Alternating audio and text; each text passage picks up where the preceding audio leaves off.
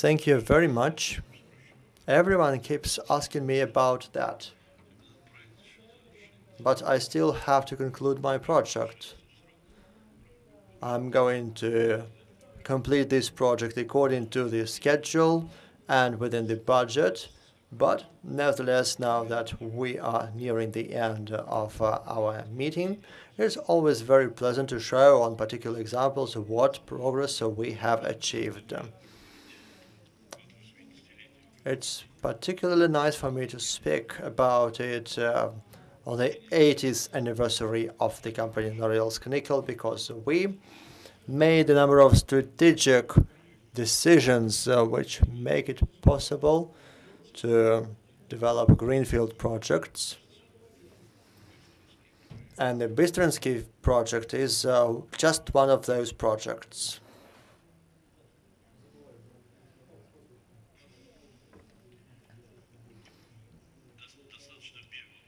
So I will speak very briefly, and I will just show you the slides which have been prepared. The Bystrinsky field is a first-class mining asset very close to the Primoria region. It provides for the construction of a mining and processing plant, and the total cost is about 52 billion rubles. We have funded more than one half of that amount.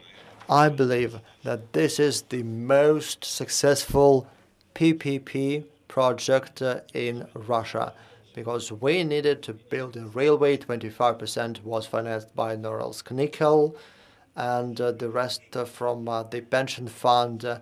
The railway is nearing completion. There is already some testing traffic there, and this provided the basis for finding some new financial resources. Our investor is Vladivostok Bank, and this is a confirmation that the project is nearing completion. We actually got an 8-year loan, which is an additional confirmation of our success. It's a pity that they didn't mention the Baikal region as one of the mining and processing plants, as one of the special development areas.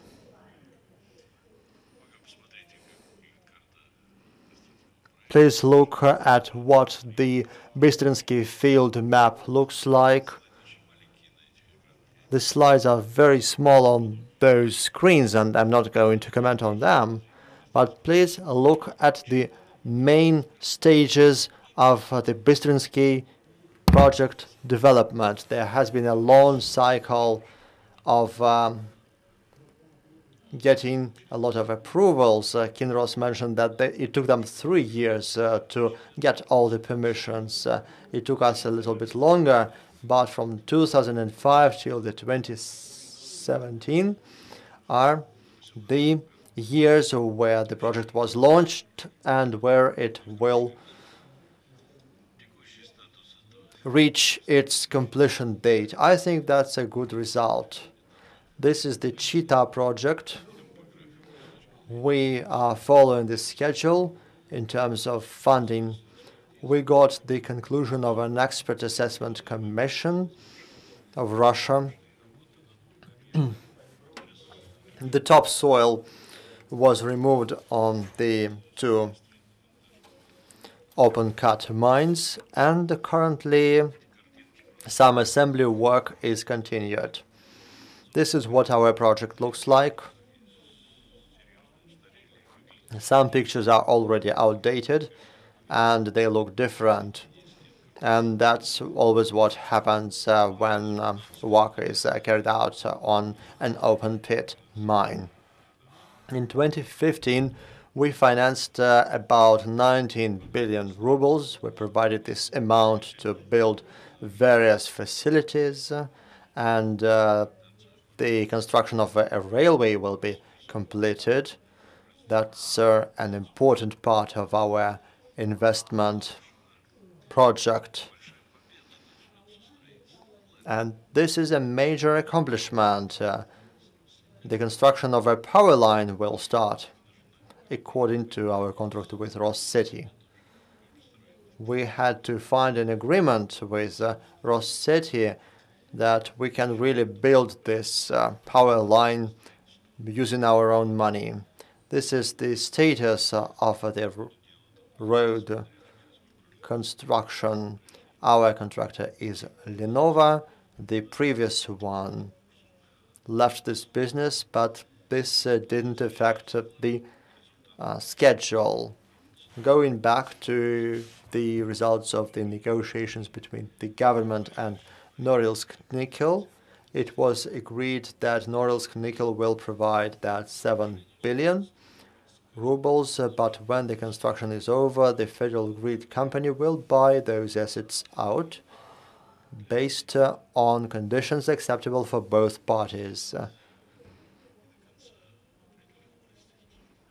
So this issue has not been settled fully yet, but I hope that we will be able to resolve it to our mutual satisfaction. Given the question you asked about the Chita region, we are indeed discussing these projects with various foreign partners, and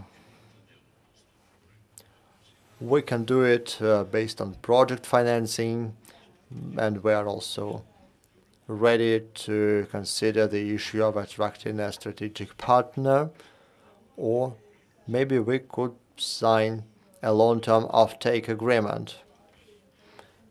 About a dozen of foreign companies showed their interest. I'm not going to add anything here because we need to achieve certain results. And the second stage in this marriage process is moving on to some specific agreements when everything will be determined much better. The significance of this project for the Baikal region. It's more than 3,350 new jobs, and the Russian budget will get an additional 500 billion rubles. It's also about the development of transport infrastructure. This incentivizes the inflow of new investment and contributes to the social and economic development in the region. A couple of words about how we are going to continue this project. We are looking for new promising fields along with this Chita project, and we want to obtain a license for geological survey in Moscow. This will result in the development of a mining cluster focused on the southeast of this Baikal region, which is going to be particularly important for this. This is my last slide, thank you. But what I would like to add is that we are currently having a great and important job on making this project a regional one. We don't have the same problems as Alrosa, and we don't have obstacles. We're not facing the obstacles which are being faced by some other companies due to the Ministry of Finance, but we believe that accelerated development area should be created in this region. There is nothing standing in the way. So in our case, we can do some. We can also create some special development area based on the richness of our mineral resources. There are some technological areas where we can work. I don't want to talk about benefits. Benefits are for old age pensioners and handicapped people, and for people with disabilities. But of course, we could use some instruments which would play a big role. So this is some food for thought as you are preparing for the next session. And now I would like to leave you. Thank you very much.